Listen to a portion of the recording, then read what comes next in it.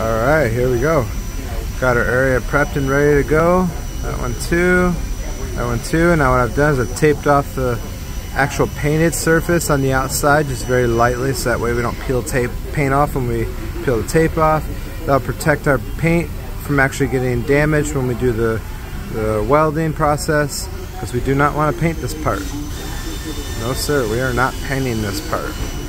We are going to do this as a dry repair, so we must be very careful. These are the tools we're going to use. I have a Burns-O-Matic. It's a map gas torch. Guys, this is the way to go if you really want to learn welding properly. It is fully mobile.